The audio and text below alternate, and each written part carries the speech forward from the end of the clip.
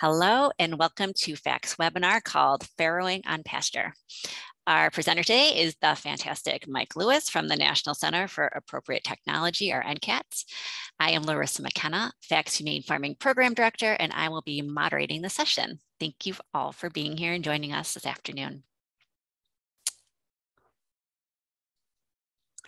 Let me take a minute for a few quick FACT introductions before we dive right in. Food Animal Concerns Trust, or FACT. We are a national nonprofit organization. We're headquartered in Illinois, but we do work with folks from all across the country. The organization works to ensure that all food-producing animals are raised in a humane and healthy manner. And we accomplish this by supporting humane farmers, such as yourselves on this webinar. Also by promoting policies that make food from animals safe and healthy to eat, and by helping consumers make informed food choices. My colleague Samantha, who you might see on the screen, and I run FACT's Humane Farming Program. And we work with folks like you, livestock and poultry farmers from across the country. We offer grants, scholarships, personalized materials, mentorship, experience, and of course, webinars on all sorts of topics. I do want to make a note that we are accepting applications for our Fund a Farmer grants through tomorrow, January 20th. So you might want to check that opportunity out and any of our other services at foodanimalconcernstrust.org/farmer. So at this time, I am just delighted to introduce our guest presenter, Mike Lewis. Mike is a sustainable agriculture specialist with the National Center for Appropriate Technology, or NCAT for short. He's a sought-after speaker, which we're really lucky to have him here today, who educates audiences on agrarianism, regenerative agriculture, farm safety, veterans in agriculture, and local economies. He's been recognized as a farm aid hero for his work with veterans and sustainable agriculture. So we are just so lucky to have him with us today. He's going to be sharing his experience and years of expertise about farrowing on pasture. So I think without further ado, Mike, I'm going to hand it over to you to get us started. Take it away. Thank you so much. Let me see. I'm thankfully not new to this Zoom thing, so just bear with me.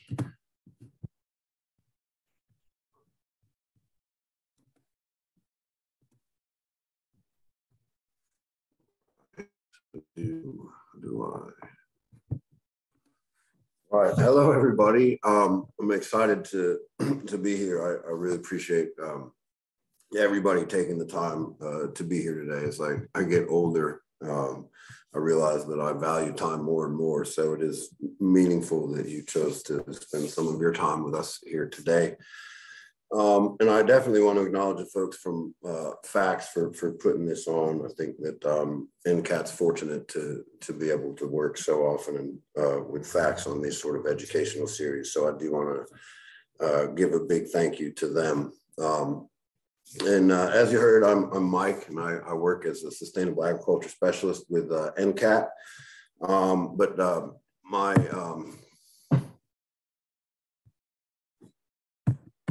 Having technical difficulties. One moment.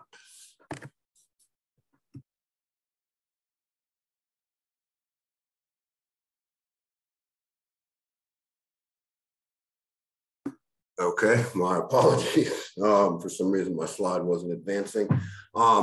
Again, my family lives and farms the western foothills of the Appalachian Mountains in a small town of Livingston, Kentucky. We're a small diversified family farm. We raise a little bit of crops, some livestock, but one of the largest operations on our farm is a farrow to finish pastured pork operation. We have been breeding and raising pastured pork for about 12 years now. I do want to very quickly talk about, I apologize, I'm having issues advancing my slide within Zoom.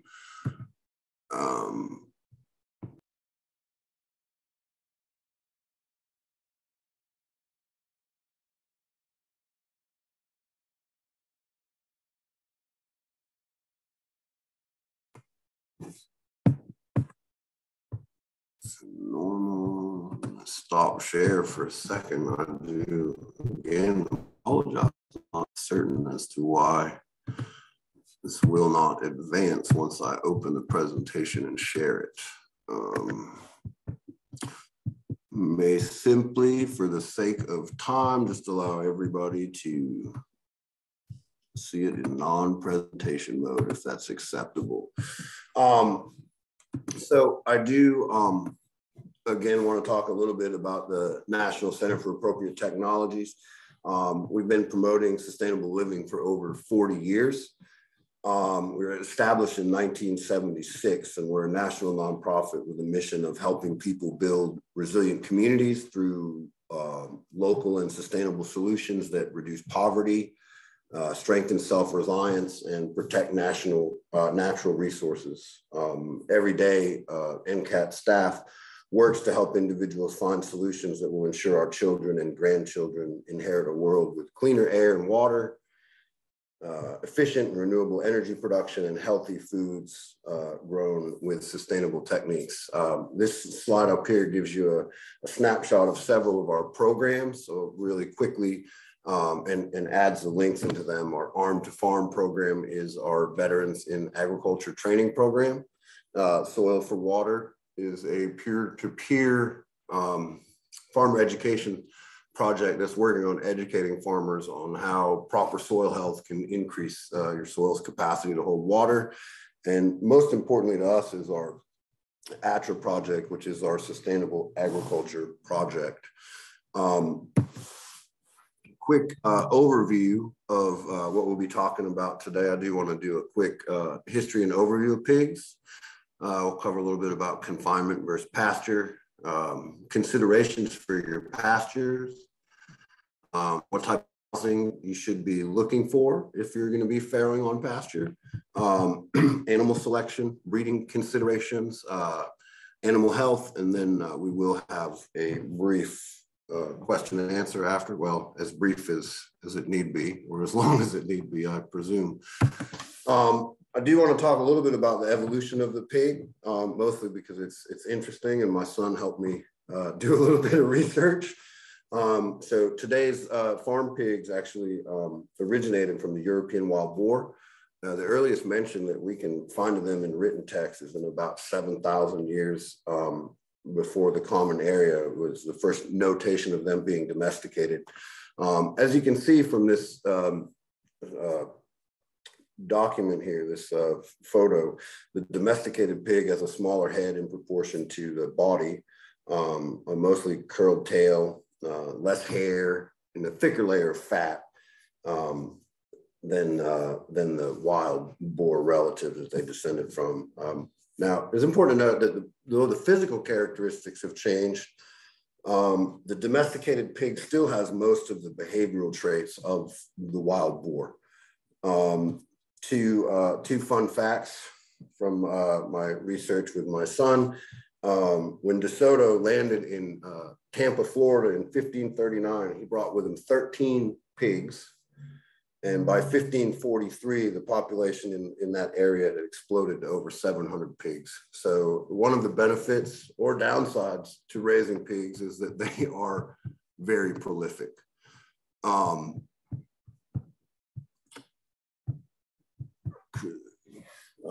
Another fun fact, Wall Street in Manhattan was actually named after a border built to keep pigs out of certain areas that they deemed they didn't want to have pigs in.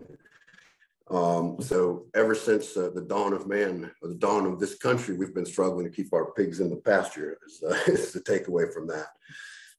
Pigs are really intelligent animals. They are highly social, very sociable animals. They like to be together. They're omnivores. They have a fairly varied diet, but it is high in fiber. Our pigs spend the bulk of their day foraging and rooting for food. As you all know, the pig piles, they will make nests and sleep together in a huddle. They need some warmth.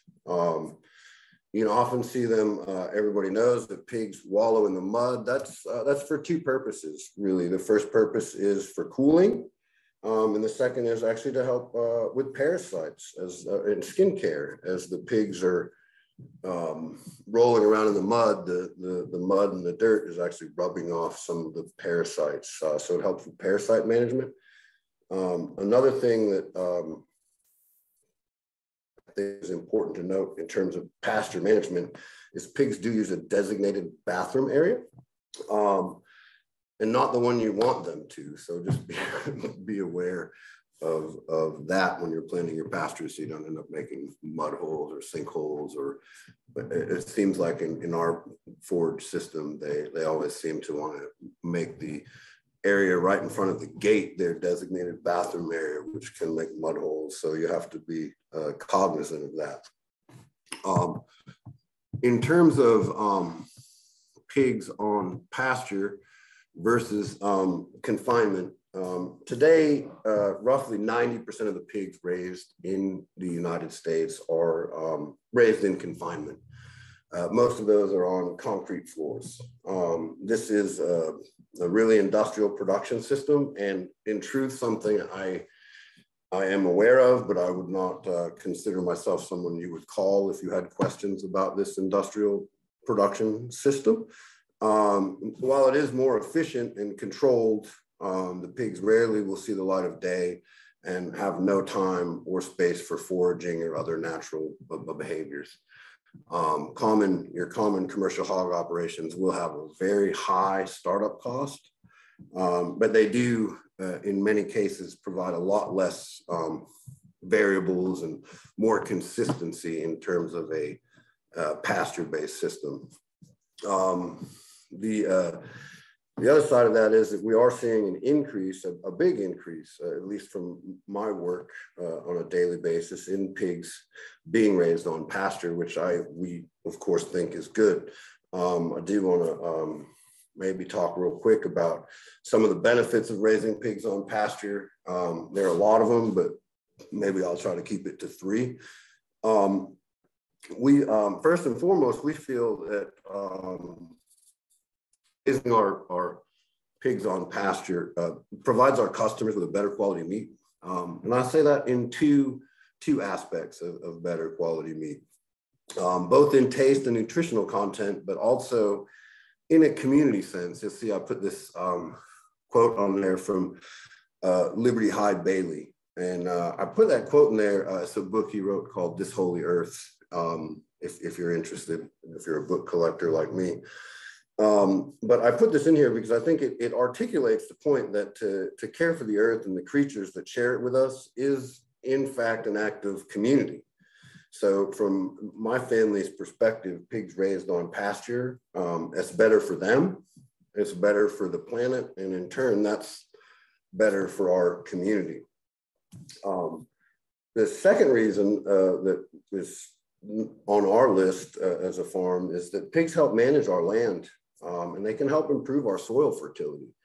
In our system, we use our pigs to help clear and maintain our forests. And sometimes we bring them into our gardens to help with tillage and fertilization. They are, on our farm, they're an important part of our overall production system. And most of the time, if y'all raise animals, you understand the most of the time caveat there.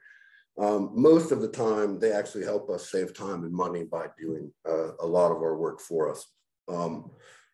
The final, I guess the third point I'll say is why I think this is important is the pigs get to be pigs. I hear from a lot of farmers in my area that pigs are, they don't want to raise pigs because they're mean and ornery and, they can be aggressive. And I would counter that if you're being raised in a scenario like you see on the left in the concrete, and you're locked up 24 hours a day, you are going to be pretty ornery. So pigs get to be pigs. They get exercise. This helps prevent stress, helps prevent other diseases. And if you rotate your pastures properly, keeping pigs on pastures can also really aid in reducing the parasite load of your stock, thereby reducing your reliancy on dewormers and other medications. So I want to move quickly into pasture considerations. I put this, when we started on our farm with pastured pork, about 90% of our pasture was made up of our fields and our gardens, and we were rotating feeders in and out of those. That's changed considerably for us over the last 5 years, as you can see from this image, and I apologize for my lack of technical skills in making things flashy, but I hope this is is doing the job that I intended it to for you. As you can see, the majority of our pastures are now in the forest. We do this primarily, and I guess we can talk about that a little bit when we get into the breeding section. But it's primarily because in 2 months out of the year, those sections where those paddocks are loaded with hickory nuts, walnuts, and numerous different types of oak acorns. So I put this in here. I'm going to actually advance to the next slide because I tried to zoom in a little bit. If you see the small squares, the small red squares attached to those two paddocks, those are actually what we call our housing paddocks. Those paddocks are where the pigs sleep at night. It's where their housing structure is and where we feed and water them. Each of these paddocks varies in size between 1.5 to 3 acres. The only determining factor that we used for the size of the paddocks was our ability to run fence efficiently and safely without being on slopes or in runoff ravines. Our housing paddocks are actually field fence. The rest of those paddocks that you see out there emerging off those are actually 3 strands of polywire on a mixture of T-posts and wooden posts. We find that we're able to do a pretty good job managing and maintaining our hogs in the field with the 3 strands of poly. That being said, we'll move down here to the farrowing. If I'm assuming you can see my cursor. As I move down here to the bottom of this photo, you can see a big cedar tree next to that's actually a blueberry orchard, but that is our farrowing pens. We actually use pens for our farrowing, and as soon as our pigs farrow and the piglets are out, the piglets are introduced to electric fence. It is not we don't use the 6 joules. We actually use a poultry. We use 6 joules in all our perimeter, but in our farrowing pens, we just use a 3 joule solar, 0.3 solar poultry charger. We don't want to shock them a lot, but we want to teach them early on that that's a barrier that they do not want to pass. Because of that, we feel like we've been very successful.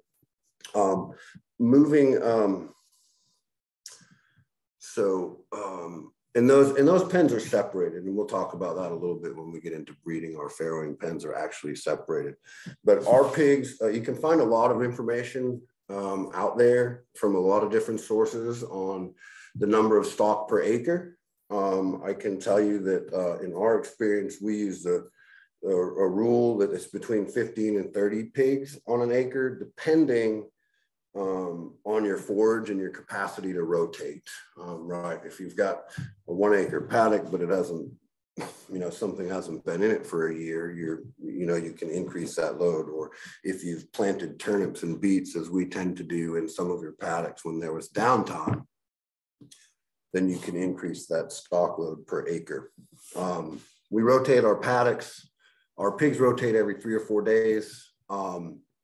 And that, again, is depending on how beat up the area that they're in is looking and what the forage looks like. It's more of a judgment call, but it is pretty simple for us because as you can see, we have these main paddocks that are attached directly to the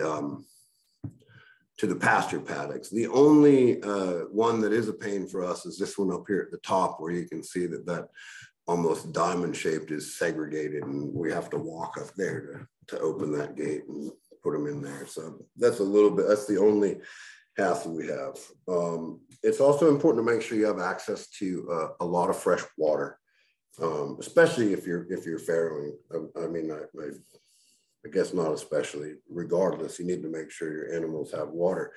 So you have to make sure that you have a strategy to do that, to not only get the water, but get sufficient water without making this a lot of work for you as a producer.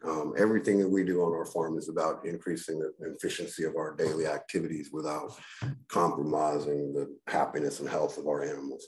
So you can see my pastures are a long ways away from any water source. But what you can't see in my flashy artwork is that we do have each of these paddocks has a very large, I believe it's a 650-gallon water holding tank, and we have a gas-powered pump that comes from a pond in this bottom pasture behind our barn.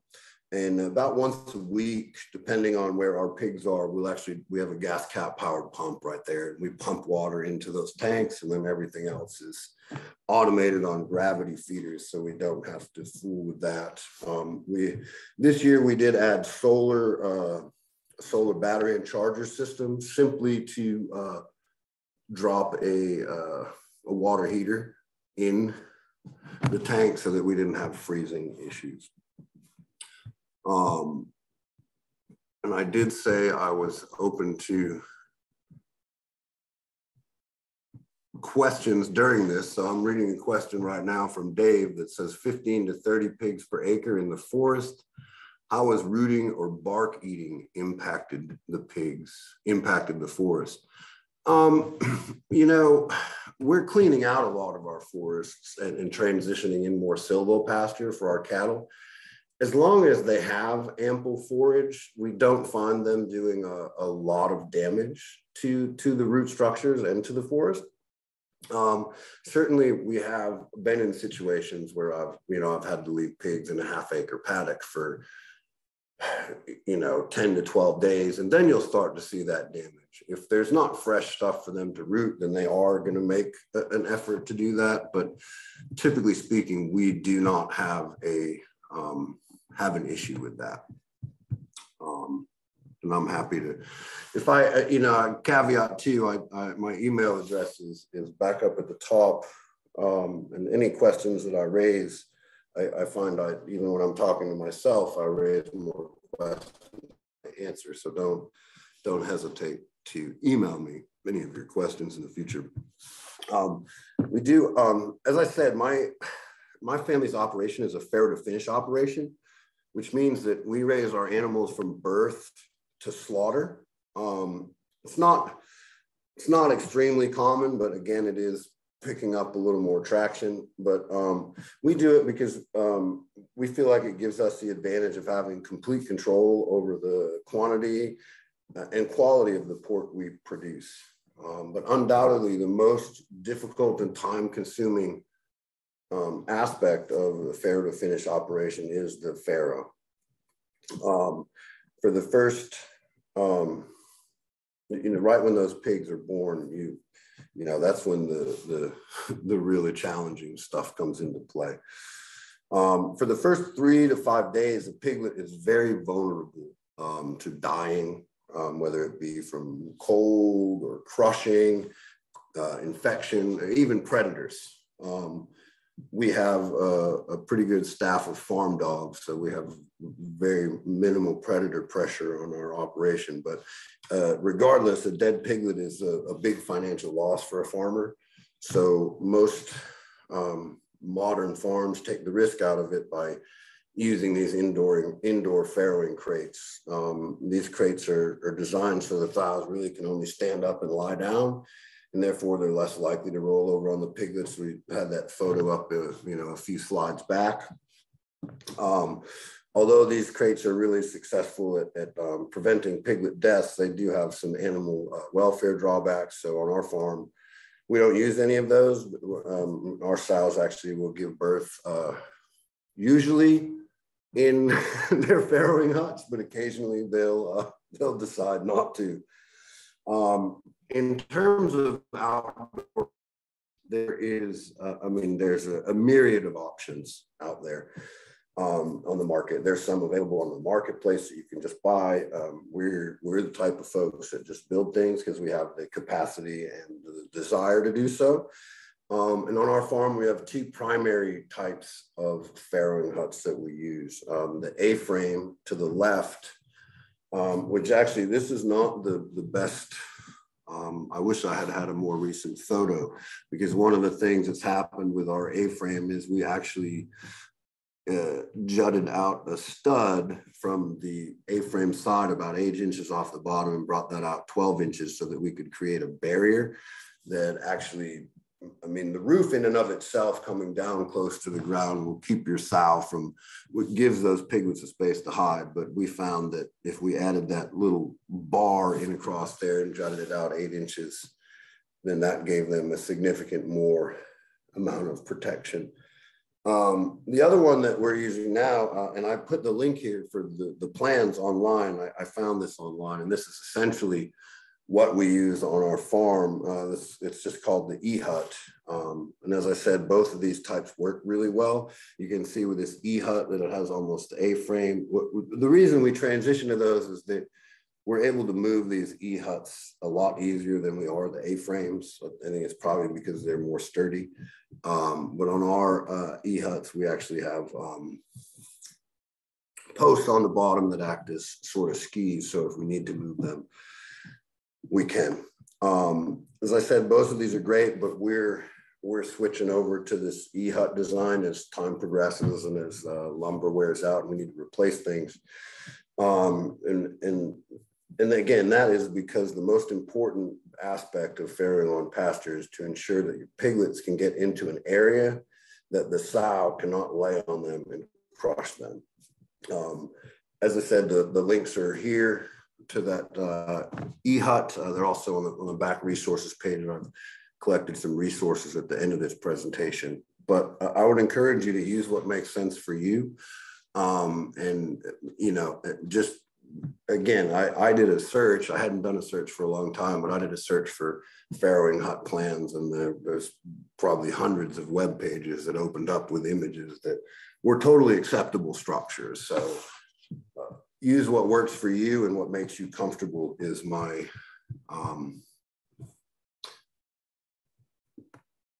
my information there.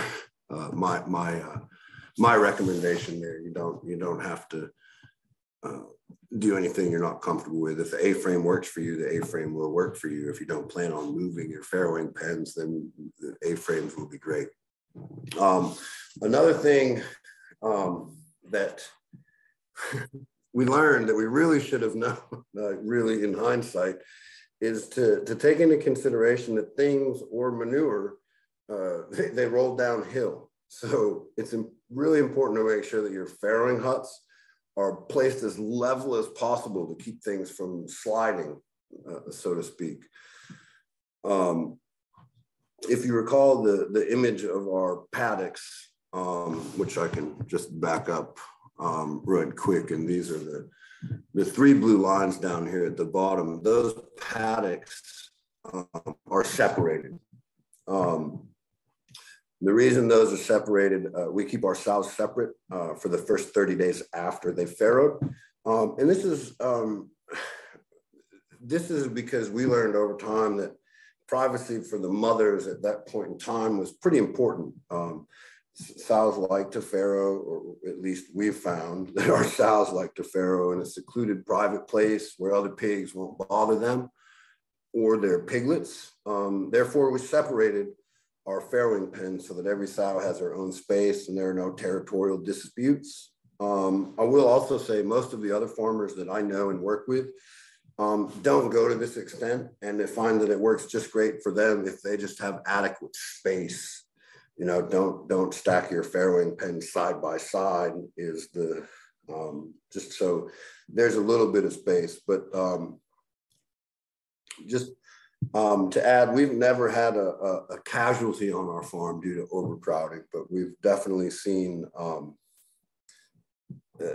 a significant difference in their temperament and their attitudes when they don't have enough space at that point in their life. I think that's lately has been true with my children as well. The more space they have access to get away from each other, the better. So just ensure that there's enough space and don't crowd them. Again, we've never had an animal die, but we've had we've had some disagreements in the pastures that we didn't really feel like we wanted to have again, which is the reason that we separated them.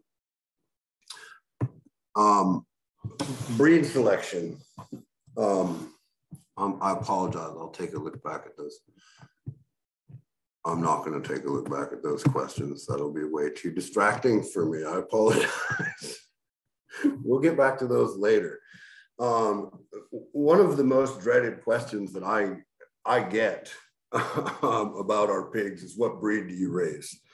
And my answer is always, I don't know.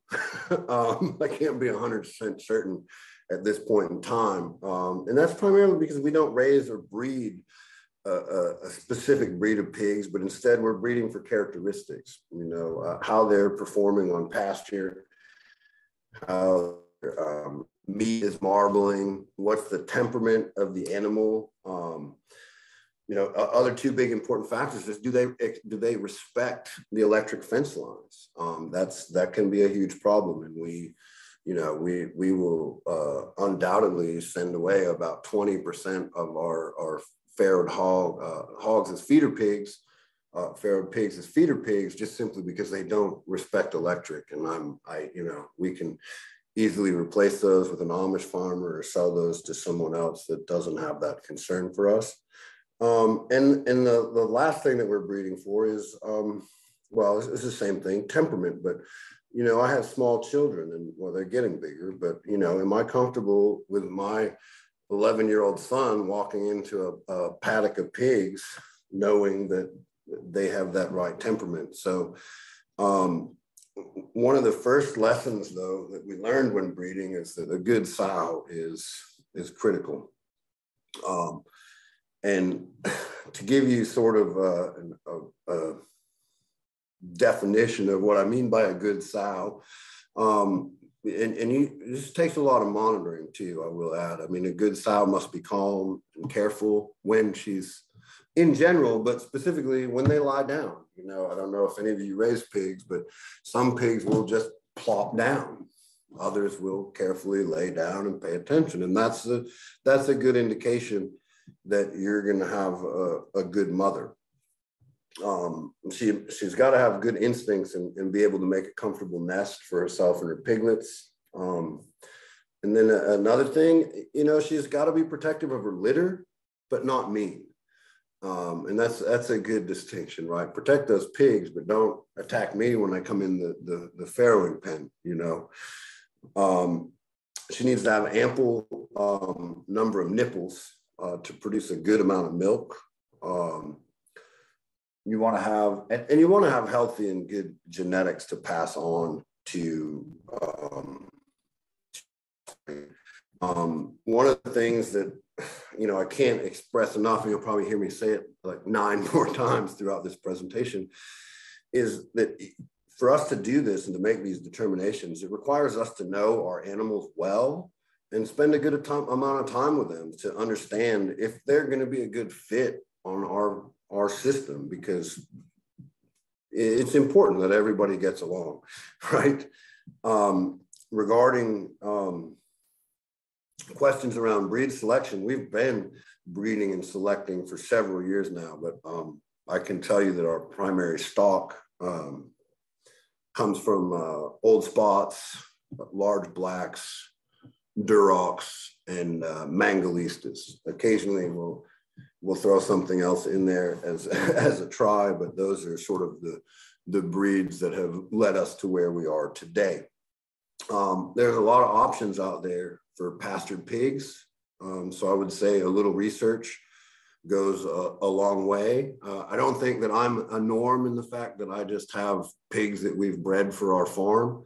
So there are a lot of people out there that work with specific breeds that can answer a lot of questions for you. And I'm happy if you have questions about a specific breed to try and connect you with a breeder from somewhere in your area or around the country. If I was making a recommendation today to a farmer that was just getting started, I think that my initial thought process would be for that farmer to look more to the Iowa pasture pig or the coon or coony coon, however they say that, as they have been specifically bred for pasture, and they are a lot more docile and a lot less destructive than other breeds. The Mangalistas over here, the little hairy pigs to the right, are a destructive force. So if you're not able to keep those contained, they will do a lot of damage in a very short amount of time. I did take a minute to compile a list of breeds that I'm familiar with. And again, most of these probably have some genetics in our hog system, but the large black is a good option. That has a hog with a really nice quality marbled meat. Red wattle, Tamworth, Duroc. I'm obviously a big fan of the old spot. Guinea hogs are another good option, as well as Hampshires. The thing to remember is all of these are heritage breeds that I've put here on this list, minus the Iowa number 4 and 5, the Iowa pasture and the coon. And those have been specifically bred for this purpose. But these animals are not going to gain weight and get to market as fast as a confinement pig that is force fed, force fed to get there. So do be cognizant, it takes us from farrow to finish between 7 to 9 months. And that depends on the forage that we have available, also a little bit on the genetics side of things. But I would, as a good rule of thumb, plan on 9 months for that. So we'll move on to breeding and when to breed. This is a huge consideration.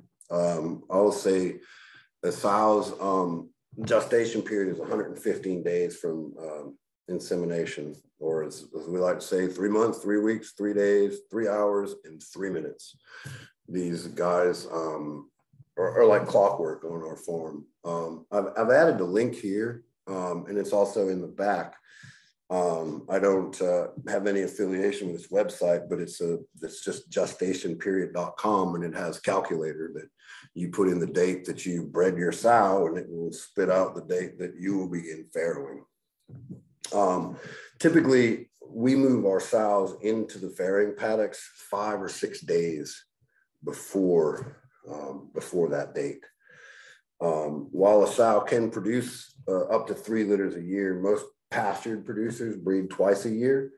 In my experience, it's best not to push it for that third breeding. The sows have time to rest, can help reduce stress, and keep your animals healthier and happier.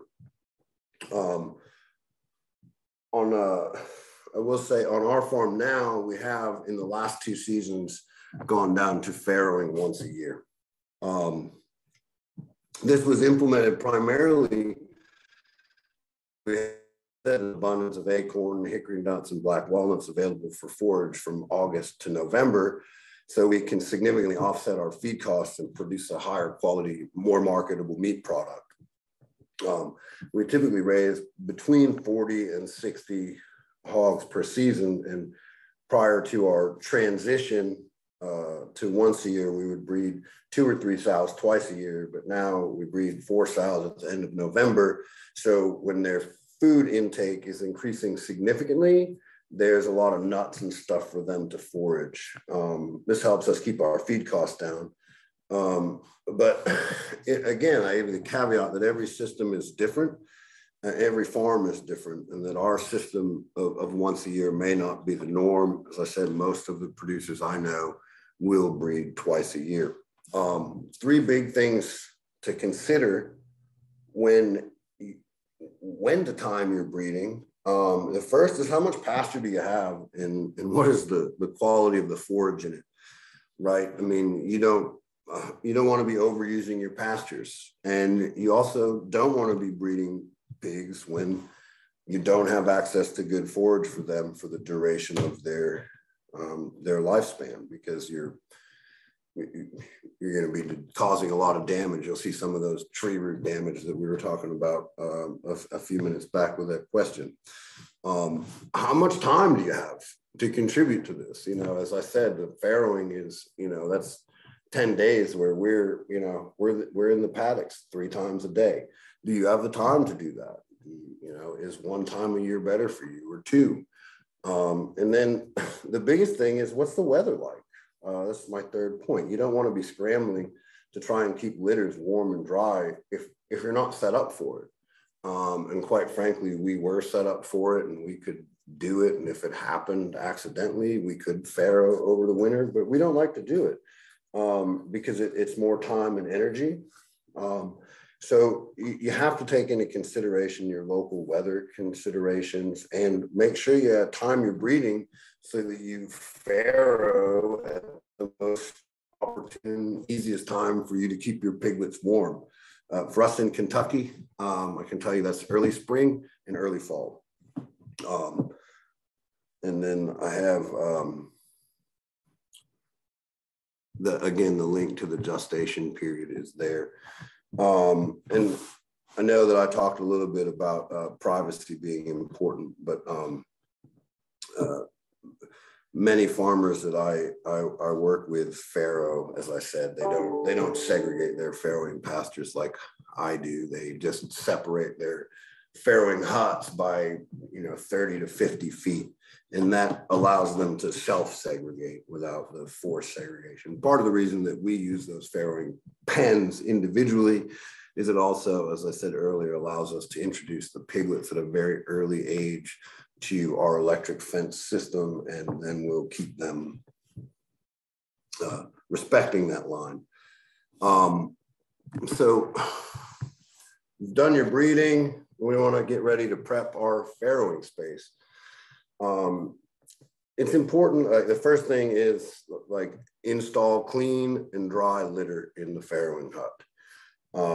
Before you move the sows into there, we do what I'd say modified Swedish deep bedding, just because it's a Swedish deep bedding refers to an entire system, but we do that, which just basically means we just pack a bunch of deep straw into there. Typically we'll insert, depending on the size of the farrowing hut and the size of the sow, we will put 2 or 3 bales of deep straw into the farrowing hut.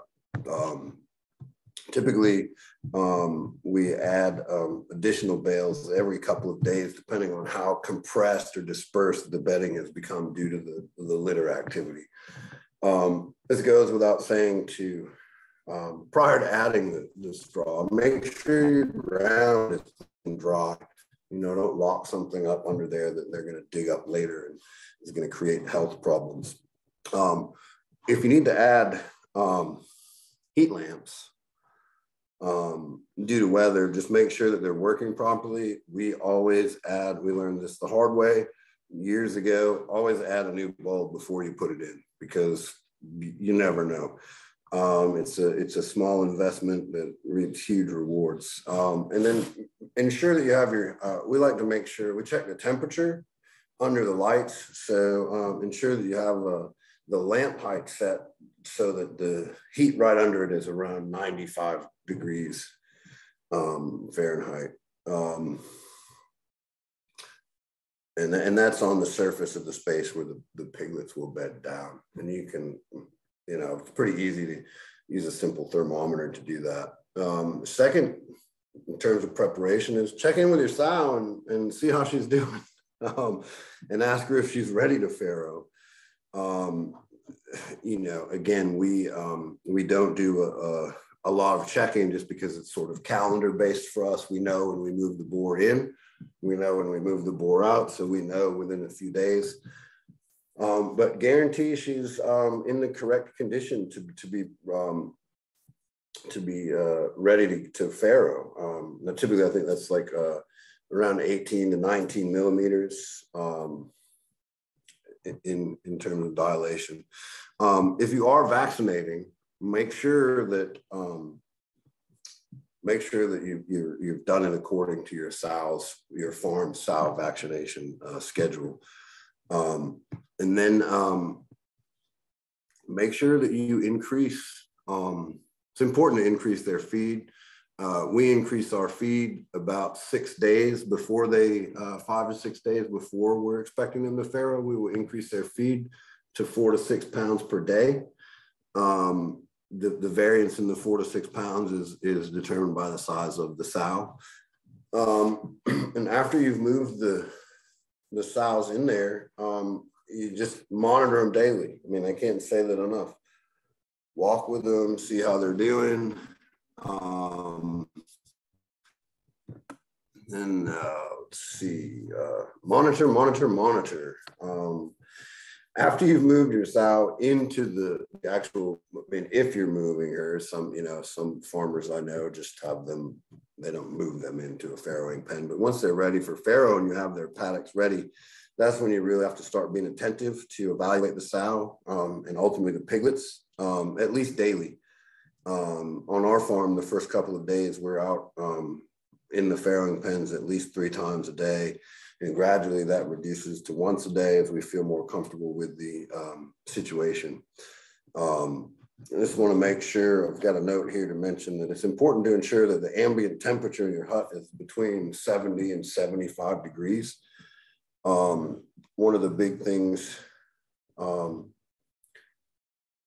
when you're evaluating your piglets in the hut is that make sure that they're laid out evenly and they're not piled up. If they're piled up, you may need to find a way to increase the warmth of your hut. And when you're watching and listening to them, pay attention to the noises they're making. You can tell a lot about their health and wellness just by observing their daily activities and how they interact with each other on a daily basis. So I think I skipped a slide. I apologize. We'll just keep rolling with it. And then the fourth thing is to work. It's important to work to reduce stillbirths. And in all honesty, we do not have a huge problem with this on our farm. And so therefore, what I'm going to share with you is more knowledge that's been passed on to me than what I have a lot of firsthand experience with. But I felt that was an important thing to address for some of you who may be newer to farrowing pigs or introducing new pigs into a farrowing system. And I think the first, what I'd like to do is just sort of give you an overview of some of the factors, the leading factors that can increase stillbirths. The first being high parity. And again, we've talked about how we eliminate that on our farm by not overbreeding and not trying to push the breeding cycle. If the sow doesn't receive proper rest between gilts, this can impact the live birth weight of piglets. So as I said, we don't exceed 2 litters per year. In the past 2 years, we've only once had more than 1 litter a year, and that was by accident. Well, not by accident. I'm pretty sure the boar intended to do what he did, but by accident on us by not recognizing what was happening. Overconditioning is important to stillbirths as well. Too much fat and weight can lead to problems during pregnancy and birth. So make sure your pigs maintain a balanced diet, not just during their pregnancy, but before and after. And doing that is going to go a long way towards ensuring healthy litters. Another big concern, again, not something I have experience with, but the misuse of oxytocin. Again, I don't have a lot of experience in it, but I know that a lot of people use that hormone to increase reproductive activities. So make sure you're not overusing that. And the last thing is, sows can have a history of stillbirth. And if you have a sow, we haven't had a sow with stillbirths for 3 or 4 years. As soon as a sow has a stillbirth, we feel that or has any trouble with the farrowing process, or it's time to intervene and assist. And then that sow moves off our operation because it's we don't want to keep breeding that history into our system. It's important to remember, I hate to put it in economic terms, but farming is an economic activity, or and eating is the agricultural act, according to Wendell Berry. But it's important to remember that those losses are going to impact your profitability.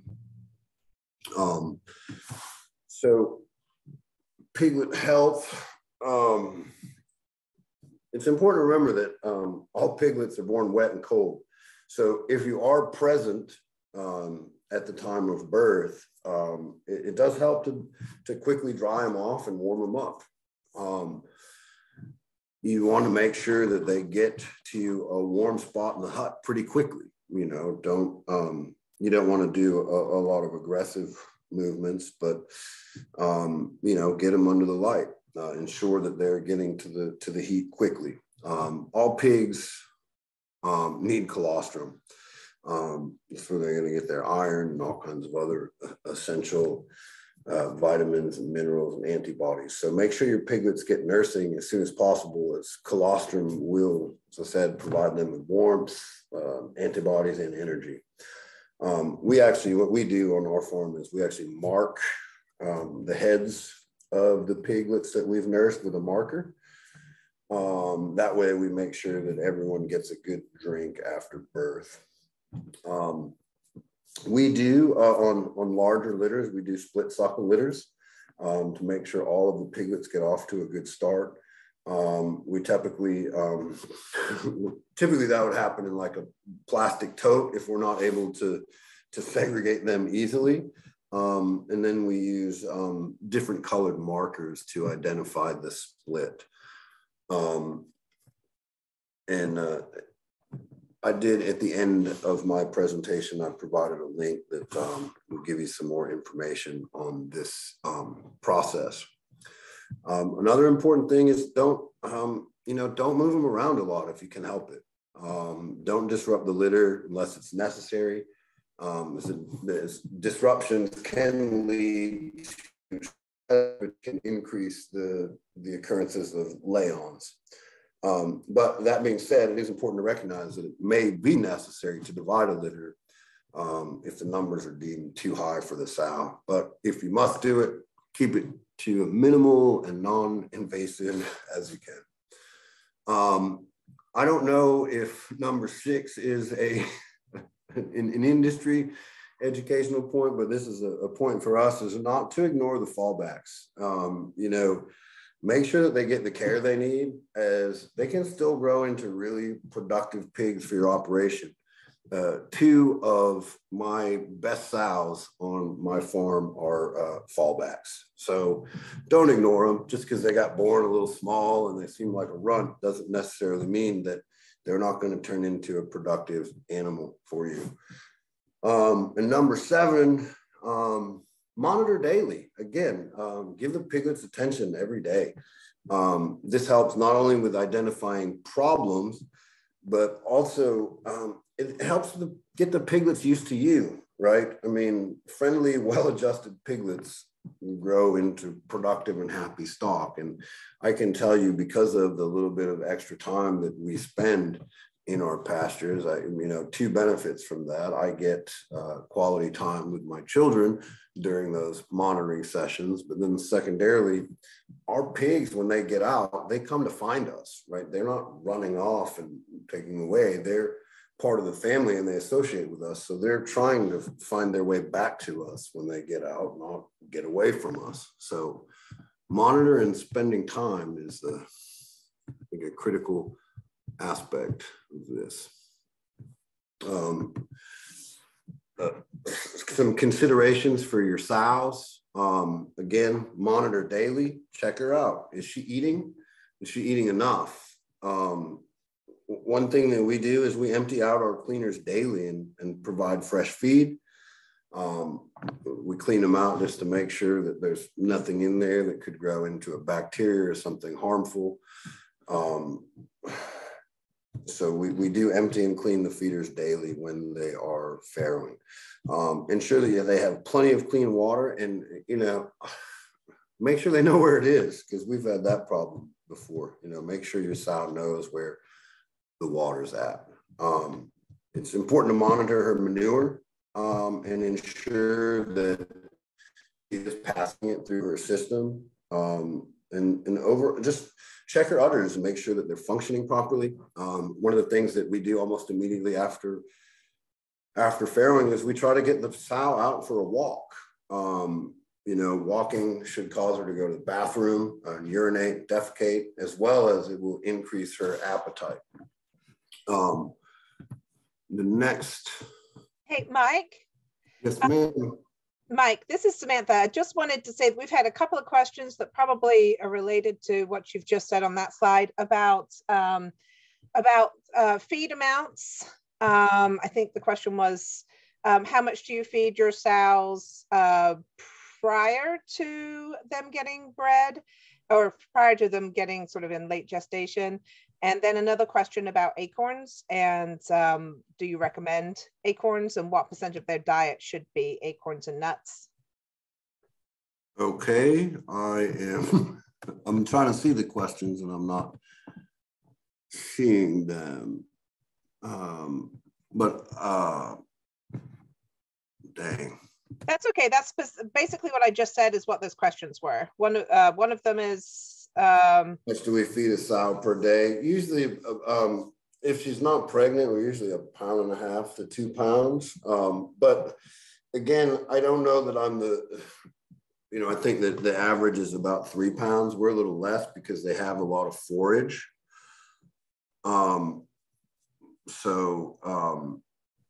They do that. In terms of the acorns, we do, I recommend acorns. It's a great source of protein for your pigs, right?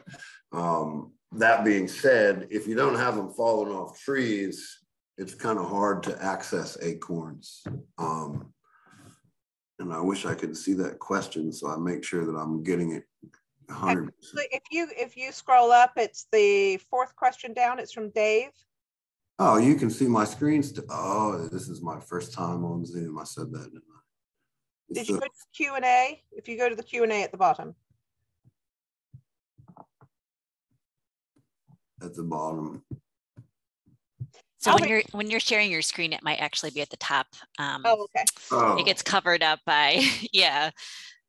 Yeah, if you just put your cursor. Okay, I got you. Dave, when on acorns, what percentage of their diet is acorns and nuts? That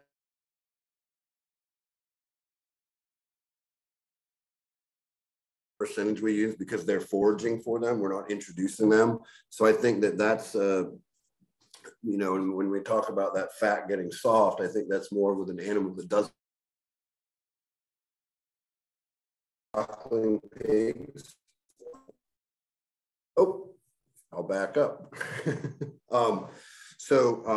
Just to cover some of the most common diseases and challenges that you'll face with health. The first, the coccidiosis, is pretty common in suckling pigs, and it's caused by 3 different types of coccidia intracellular parasites. The most telltale symptom of this disease in a pig is diarrhea. Often it's just like in chickens. This happens with chickens too. The stool will be bloody. It occurs commonly around 10 to 20 days of age, but it can appear up to 15 weeks of age. And usually you can treat this with fluids and some coccidiostatin. However, since it often damages the walls of the intestines, it can become a chronic issue, and infections can continue to occur. So that's something you really want to keep an eye out for.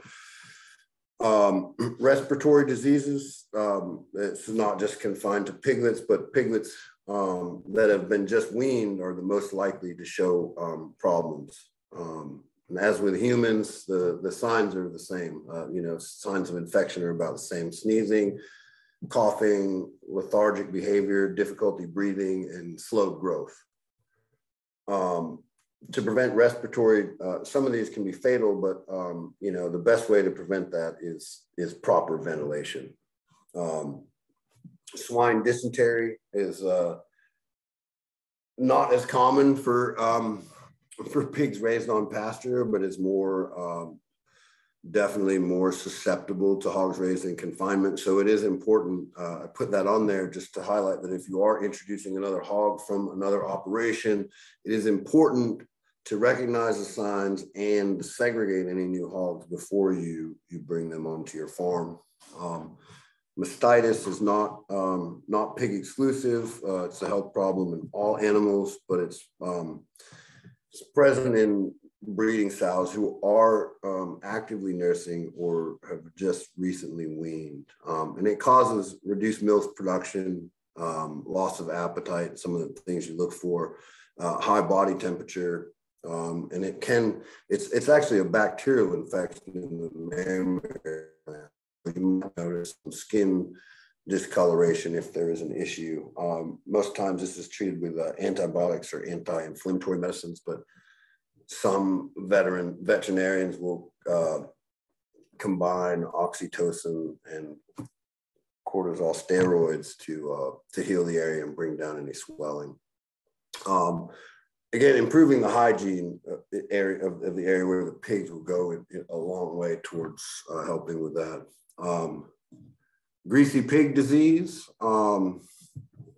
is also known as it's just a dermatitis. It's caused by a bacterial infection, and it usually appears as like dark lesions on the skin. It can later become flaky. Usually treatable with skin salves, but because this does manifest in young piglets prior to weaning, if you're concerned with this, one of the things that you can do is perform a teat dip both pre and post farrowing. Anemia is a loss of blood. This can happen as a result of a hemorrhage during farrowing. Also, dietary issues, not enough iron. And in commercial operations, they will typically inject 150 to 200 milligrams of iron within a week of birth, and then administrate iron shots as needed. But again, our animals are outdoors, and we don't see a lot of challenges with that. That's everything I have prepared. So I'm on to questions and resources, and I can stop my share, and I will turn on my video. I'm happy to answer some questions. I hope that was helpful, and I didn't raise more questions than I answered, which is usually what happens when I talk to myself. So. Thank you so much, Mike. No, I think this is a great start. There were a ton of questions that came in, and unfortunately, I think you and Samantha might be the only ones that can view them because my internet went out momentarily, so everything got erased on my end. So I apologize for that little fluke. We all have those things apparently happen to everyone. But so the Q&A will probably be on the bottom of your screen now. And there should be a bunch of them. Let me actually, while you're reading through those, Mike, let me take this poll. I have a poll for folks before we get any further. Let me just launch it and just give us some feedback so far of this session, if you wouldn't mind. And Mike is looking through the questions, and we'll be able to take another 10 minutes or so for questions. Well, I can just start at the top. What is the low temperature like in your area? Right now, it's really low. But how is the heater working for you? We don't, Sarah's question, we don't really use heaters because we make sure that we time our farrowing, our births, so that we know that it's going to be warm. So lows down here. I mean, this week we're going to be at 6 degrees this coming weekend for a couple days. But we decided early on that we didn't want to keep using heat lamps and heaters, so we just made sure that we were introducing the boars at a time that gave us that. And I guess I'll just move right down through these if that's all right. What piglet mortality rate do you have? What do you think is acceptable? I think nothing is acceptable, but I have small children that get heartbroken when something like that happens. You know, I think acceptable, I would call 3 to 5%. I would be upset if I got up to that level, but you know, I think industry-wide, I think 8 to 10% is probably a pretty good rate. But we think, you know, with the systems that we're using and the way we raise them, you know, I don't like to lose pigs, and we'll go to extreme extent to save them. Carly asked, do you keep the farm dogs in the pens with the hogs? That's, you know, that's kind of up to the dogs. If I'm being honest, sometimes the dogs will go in and sometimes they won't. But they're certainly comfortable in there, in that pen with the pigs, and the pigs are mostly comfortable with them. One of our smaller dogs likes to get in there and play with them, which we have to watch that. But the dogs are free to go in or out as they please. And they're able to jump the 3-strand electric pretty easily. How do you manage? Actually, Mike, Sarah had a follow-up question about the heaters. She was actually talking about the solar water heater. Oh, not the and that's what I guess that's the hard part when people are asking questions on the slides and we don't know what slides they are. So when you leave for the questions till the end, that's sort of what happens. So sorry about that, Sarah. Okay. I meant the solar hot water heater. So the original question was, how do I find the heater? No, the original question was, let me find it for you. What is the load temperature like in your area? How is the water heater, how is the heater working for you? I am in Minnesota. And she was talking about the water heaters, not putting heat lamps on her piglets. Okay, I do apologize. I got sorry, Sarah. So, it works 90% of the time, Sarah. You know, and 10% of the time I'm pretty upset. We are in the process. I've just ordered some outside electric line about 1,500 feet, so we're able to run electric up there full time. I believe that the solar would work great if I was willing to cut down a walnut and a tulip poplar tree. But I decided against that and decided to just order electric line. And I hope that answers that. And if not, then please just shoot me an email. And then what outside temperature warrants a heat lamp? Yeah, increase of fire. Good point, Parker. That is a very good point. I would say that, you know, when we farrow, we're typically at 55 to 60 degrees. Some nights it will get down to into the 30s, but we don't currently have heat lamps. If we need a heat lamp for our sows and piglets, we typically will move them into the barn for a night or two. So you are that's a great point. I live in a part of the country where we've got so much water that we can't get anything to burn. So that's a very good point. So, I mean, in terms of alternatives for heat, you know, well insulated, if you're set on farrowing when it is colder, you know, beef up the insulation in your farrowing hut. You know, we have one farrowing hut that we do haul out if it is going to be really cold. We haven't hauled it out, and that is insulated, and that insulation probably increases the ambient temperature in the hut by about 16 degrees. But yeah, we don't use our heat lamps in our farrowing huts, and that's mostly because of the breeding cycle. Kate asks, I pasture raise my pigs in family groups on silvopasture. Well, that's awesome. I love silvopasture.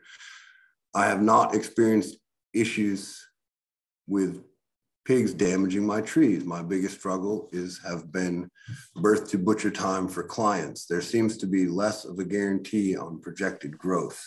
I would pose back a question to you, I guess, and I know you can't answer me, but I guess what type of hogs are you breeding that you're not able to project your growth rate out within a 15 to 30 day window? Or is the client more demanding than that?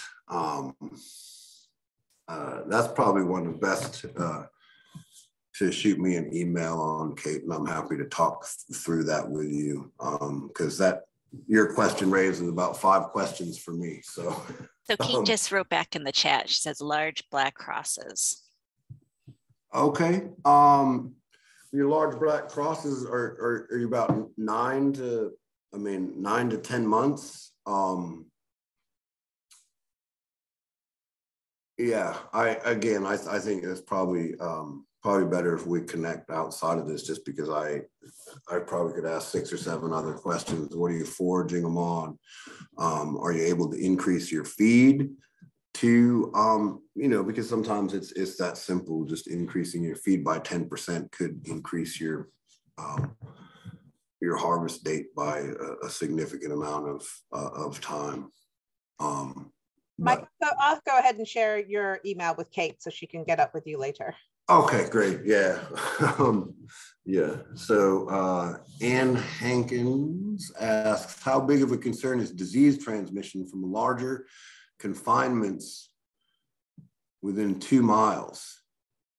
I would be concerned, but it's probably a couple questions I would ask back to you, Anna, is what's the terrain like? 2 miles distance, if we're in Iowa, is a big concern. 2 miles distance, if we're in Eastern Kentucky, where I live, there's probably 25 mountaintops or hollers in between us. So if you're on flatland, I would have some concerns and probably think about what I was doing to out flat. Yeah. That would concern me, but I don't know what your feelings are on vaccinations and medications. We don't use them on our operation unless we absolutely have to. It means we're going to lose an animal if we don't. But I would definitely definitely have cause for concern. I wouldn't say don't raise pigs, but you're going to have to be a lot more attentive and pay attention to what's going on and watch for early signs of diseases. Let's see. How does the reintroduction of the sows go? Any tricks? April, I'm really spoiled because most of our sows we've raised from a baby, and they are, for all intents and purposes, they think they think they're dogs. So never had a big problem with reintroduction, and I don't have any tricks for you. I'm sorry. I wish I was better at that one. We've had issues with this, Ryan message. We've had issues with this when integrating into holding groups. There's sometimes significant fighting. Yeah, our sows, like on average, our sows will stay on our farm for 3 to 5 years. So it's not like we're introducing a lot of outside stock. The only time we introduce an outside pig is in the case of a boar. So, they all know each other and they're all pretty comfortable. In the case of our sows right now, I think 3 of them are sisters, and they've all been together. So even when we separate them, they're not really separated. And I hope that's a helpful answer, a helpful non-answer, I believe I just gave. So Sarah asks, how do you offset the cost of feeding year round if you only farrow 1 time a year? I charge 3 times as much. No. Well, We're keeping 4 sows on average throughout the winter. And we grow a lot for them. I mean, is the truth. And a lot of those paddocks you saw, as we wrap them up, we'll go back through and sow turnips and other fodder crops in there. You know, that, and we do get a little bit of a premium just based on the fact that we're raising these pigs in woods, they're in pasture, and you know, so we do get a little bit more, but it is often a point of discussion in our household finances when we're not doing it right.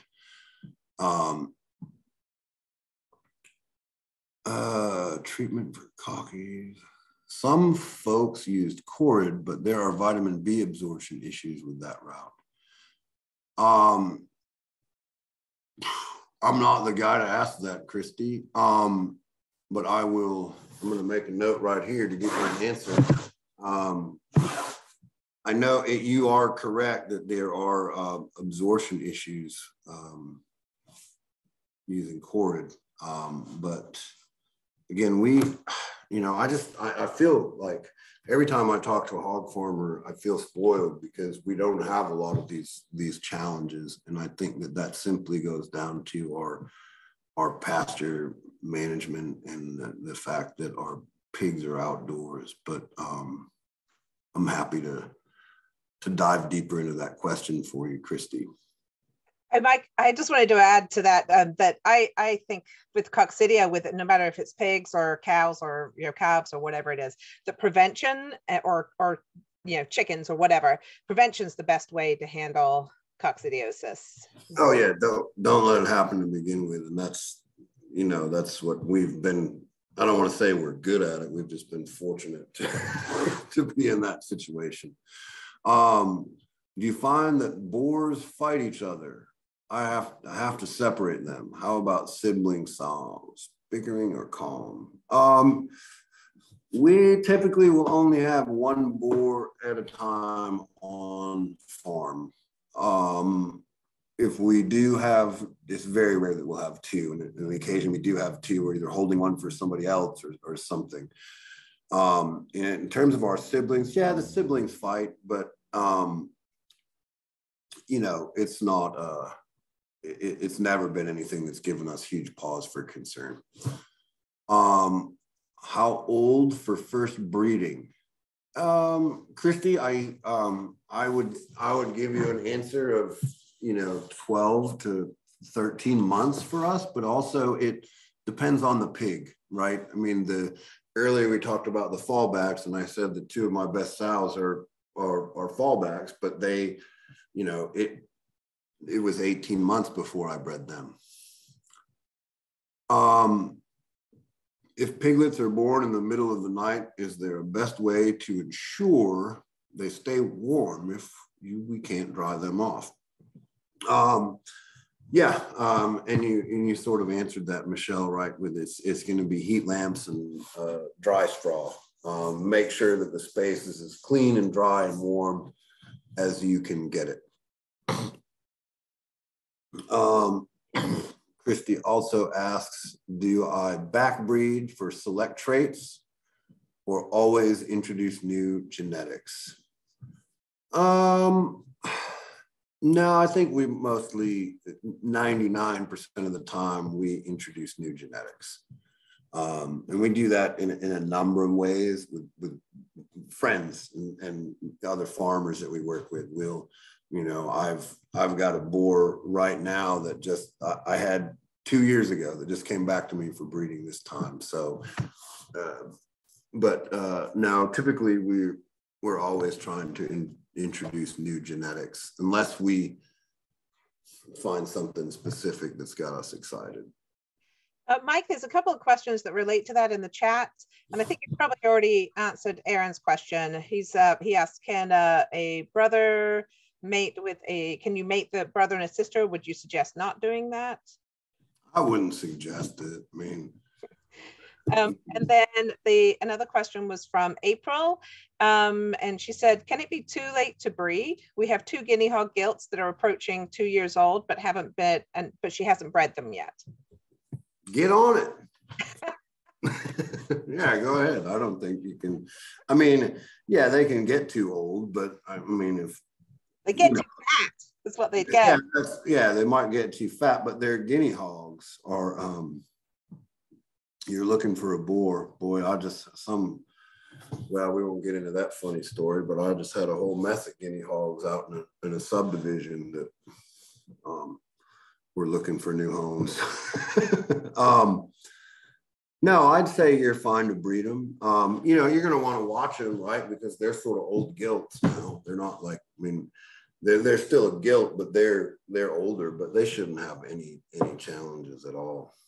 And I'm sure you're going to love the guinea hogs. They're a fun breed to raise. So we'll take these last two questions that came in the Q&A, and then we'll wrap up, if that sounds good. I want to be respectful of everyone's time. We've already gone over a little bit, but we can always do another session with Mike, perhaps. Yeah, I'm sorry, I got long-winded. No, it's all good. Advice for a first timer. John, have fun. You know, I would say overplan. And when you feel like you're overcompensating for a concern, you're probably right on track. And don't be afraid to ask for help. I think that's the biggest thing is don't be scared to reach out to local farm. Not scared, but you know, sometimes we're just not great at asking for help. At least I am. I don't mean to say that of you, John, but I never ask for help when I need it. And you know, that's the first piece of advice. Don't be scared to ask, and don't be scared to to overplan, right? Every problem you think you're going to have, and it's probably going to be twice as bad as you expect. So overcompensate, overplan, and have a good time. Pigs are fun animals. I mean, I really like our pigs. They're a lot of fun. So do you promptly sell young boars as soon as they wean as feeders? Do you neuter any prior to sale? That's a mixed answer, Christy. We do, if we have something that looks exceptional, we won't neuter it.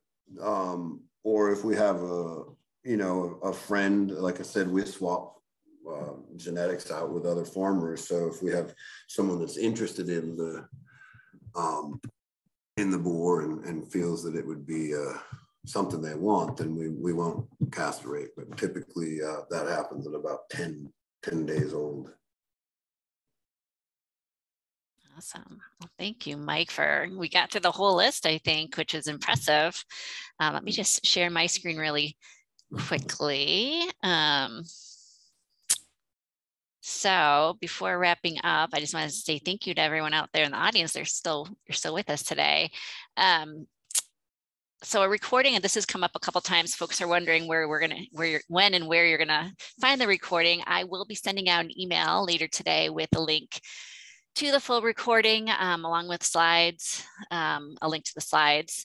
Everything will also be posted on FACT's website and also on our YouTube channel. So that will be there archived for your viewing pleasure going forward. Quick plug for some other opportunities. We do have another great session coming up next week about grazing for resilience, bouncing forward from catastrophic events like flood and drought and all the things that are might be going on in different areas of the country. Also, a reminder that the application deadline for FACT's Fund a Farmer grants is tomorrow, January 20th by midnight. So if you are thinking about applying, this is kind of the last chance to apply until we open the application period again in the fall.